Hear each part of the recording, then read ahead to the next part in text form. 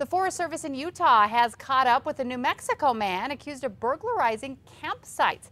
51-year-old Richard Peters of Albuquerque was arrested last Friday after an officer noticed stolen property in Peters' van in the Ashley National Forest.